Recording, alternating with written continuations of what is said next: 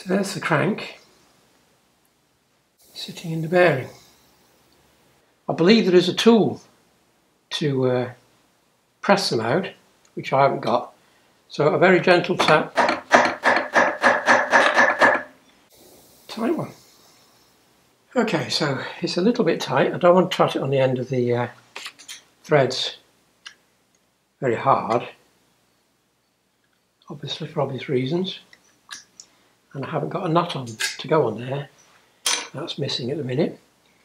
So the inside of the crank is there, and that deep socket will neatly fit over the crank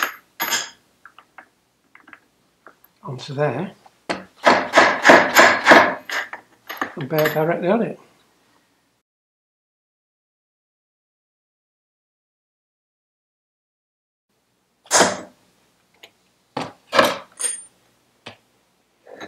Right, there's our crank. No signs of damage to the flywheel side spacer. That looks good. Yes, no up and down playing that at all. Right.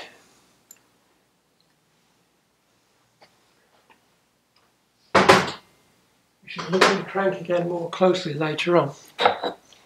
But in the meantime, I need to move things out of the way. I'm starting to drop everything. Crank seal. Again, don't look bad. And the bearing, there's no in and out movement at all. And it's completely smooth when you rotate it. Obviously I'll change the seals.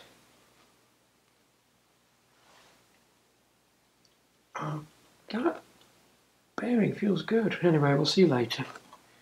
So the crank seal needs to be pulled using a screwdriver or a dedicated seal puller, which I don't have here. So I'll have to find something in a minute. Right. Kickstart ratchet. Christmas tree will come out when we pull the gearbox. That all looks in excellent condition. It really does. Right, we'll take the back brakes off and the rear hub before we do any more. Now, there are little spring clips on the posts. I've removed one which sprang off into the far distance, so I'll try and find that later, although to be honest you should replace them anyway, given that they're holding the brakes on. These ones are very tight, which is why it sprang off earlier. I'm not sure why. So, try and apply some downward pressure and then we'll hook it off.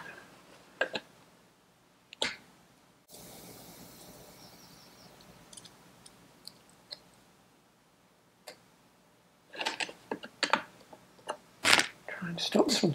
Oh, come on. Come on. There we go.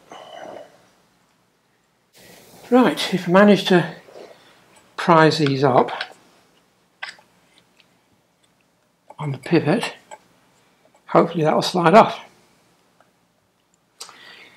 So let's give it a go. I'm afraid I'm going to have to go in front of you for a little bit. And if that goes across like that, you probably can't see anything at all. Right. So with that levered up, this should all come off. Ha ha ha. There we go. That'll do. So there's your shoes, metal protecting plates, spring.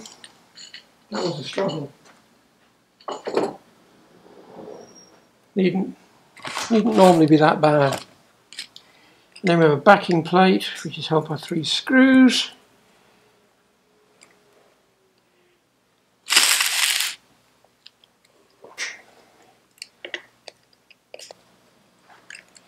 Right, and the back plate should come off, which it does.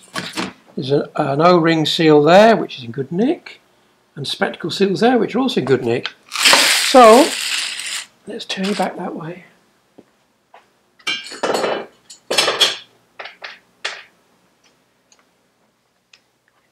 This has got a seal bearing. There should really be a dust cover in there, but there isn't one. I don't imagine it makes a blind bit of difference. And then, had this been an earlier bike, there would have been an external seal, something like that. There would have been a rubber seal here. That must be internal on this one, which is better for leaks but less good for access, because if it does start leaking you've got to strip the whole engine. Anyway, it doesn't really matter. That's our gearbox shaft, which we're going to be taking out in 1 second. In fact, we'll just do it now. So it shouldn't really be that tight. Shouldn't. Famous last words. So we're going to just give it a... It sounds loud, but I'm just tapping it.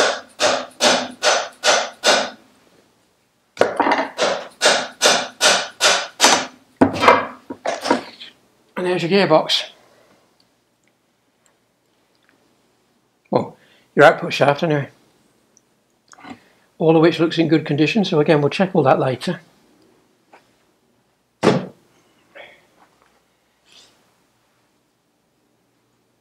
And that bearing has no in and out play and is smooth. I think these bearings have been done either it's a very low mileage motor, which, you know, given I know nothing about it, it may well be, or alternatively it's had all the bearings done, maybe when it got kitted. I don't know. Okay. Right, so we need to get the Christmas tree out. Primary drive, which is there, held by that nut, which has got a lock washer, a locking tab I should say, not a washer. So we need to just gently knock that back.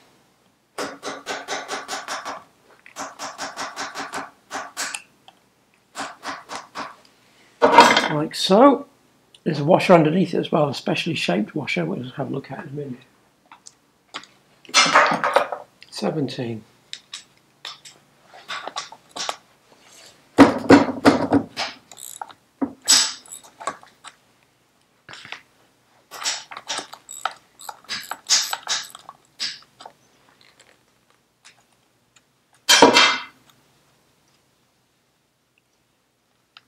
So we have the nut, a special D-shaped washer.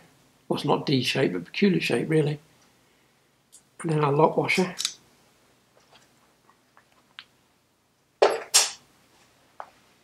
And then I'll turn you round for the next bit, because basically we're going to tap that way. And I'll show you what happens. That centre shaft's going to come out, and inside there's needle rollers, which turn beautifully. Lovely. Right, okay, so I'll show you. Let's hope you can see it all.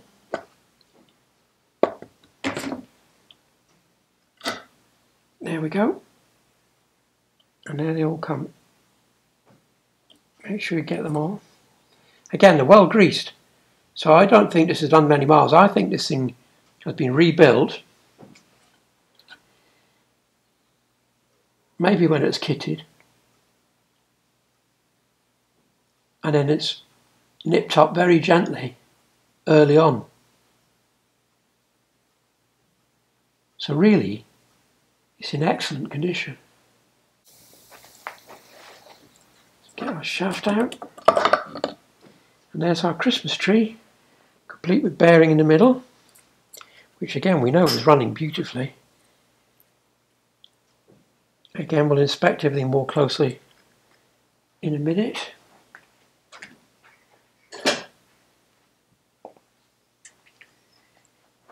And that's your case empty. There's your... Can you see that? Yeah, you can. There's your seal. Internal. Now that would have been on the other side on earlier bikes. So we need to get rid of that seal. We need to get rid of that seal. And then we need to clean everything up. But I don't think I'll be replacing any bearings. I'll change the seals, I'll change the gaskets. I'll replace the brake clips. But otherwise, I'm not bothering. So there's our spectacle seals. And then our main seal, which again is nothing wrong with any of those. And a little seal over the brake pivot, which is slightly squashed, but again, doesn't really do much. Right, all good. So we need to replace our seals, which is easier said than done. Particularly this one that's down in here. I shall give it an exploratory pull, but I'm not hopeful.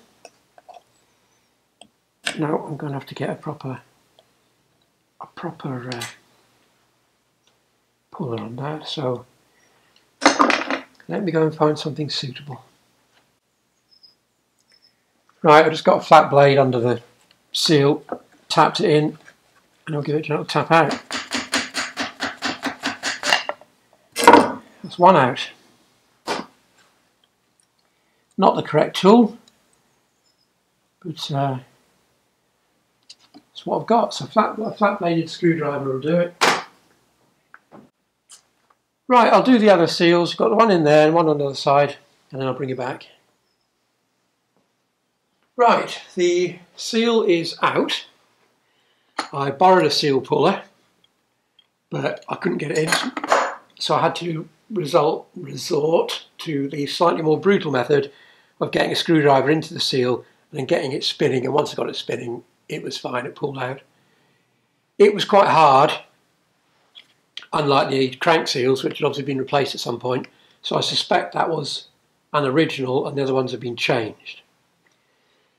So, a quick look at the cases, and our carburetor mounting point area is perfect.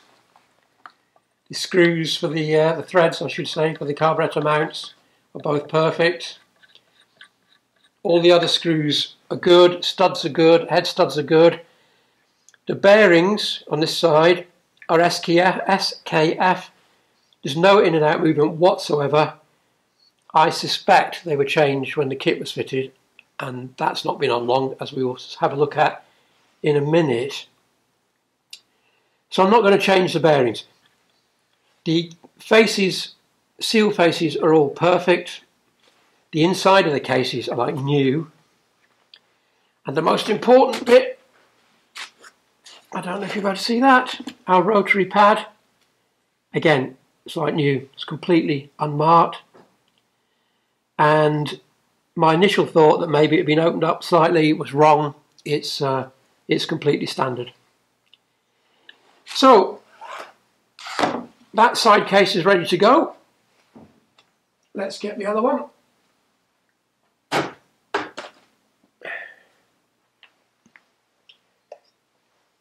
This one, again, everything's perfect.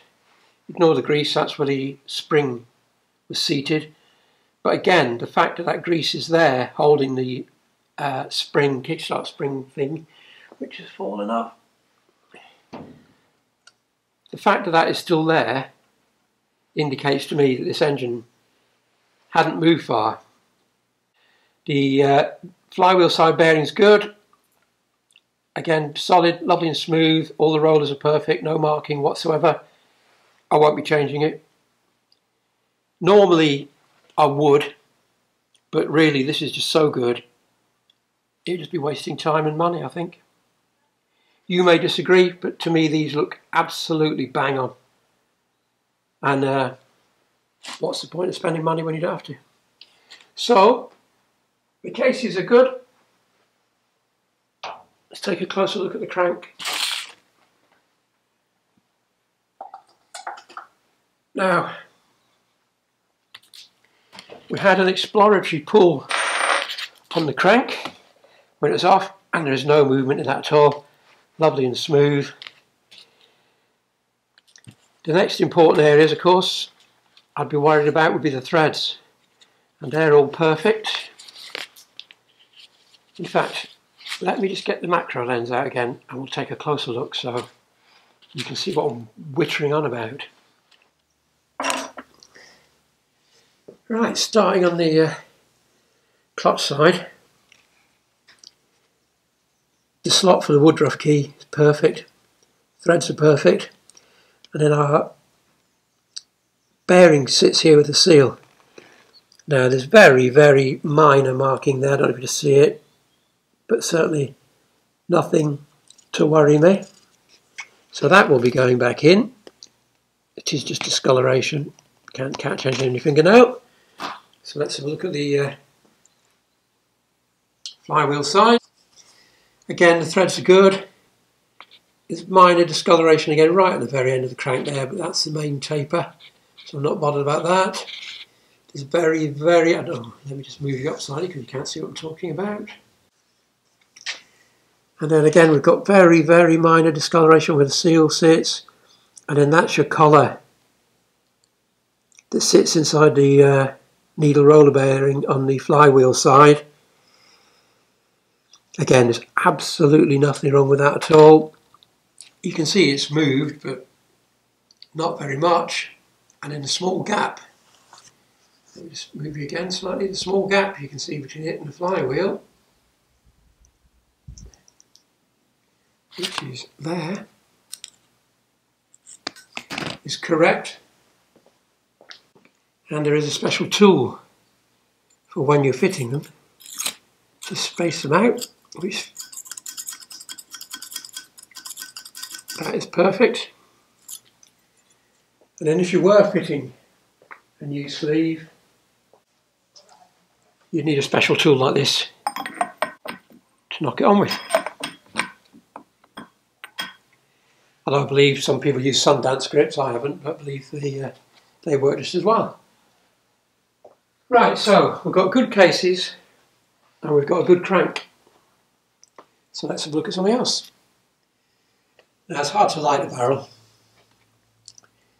but there's a very, very tiny mark there, just in there. Let's see if we can shine some light on it. I don't know if you can see that. Possibly not. It really is absolutely tiny amount. And then the piston,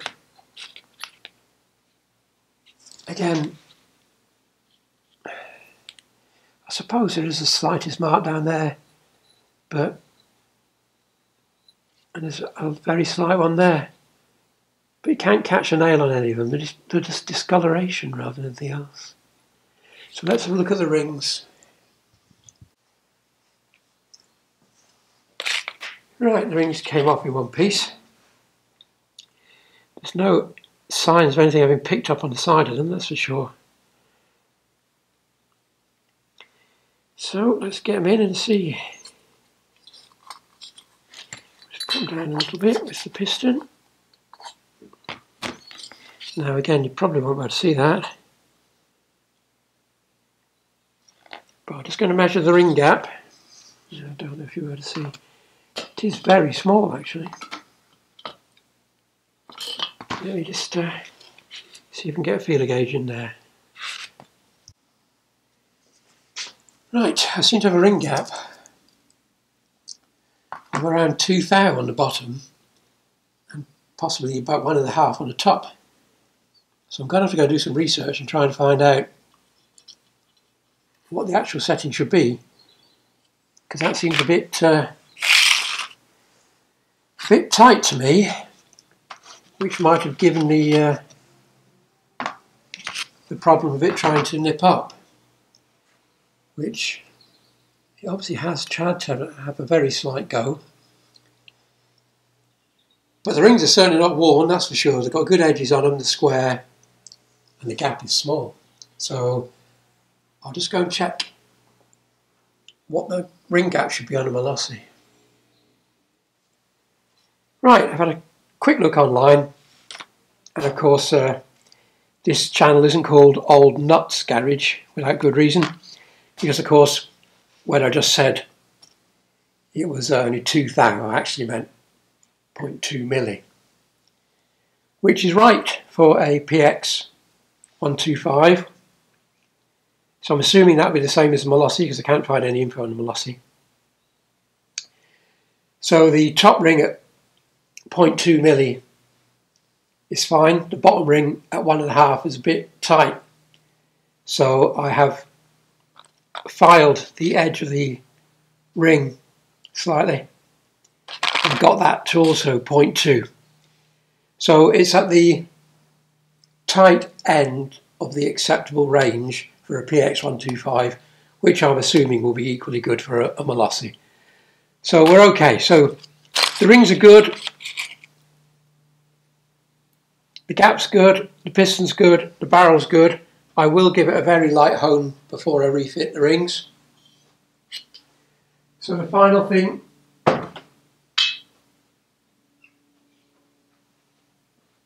for this video is just check the head.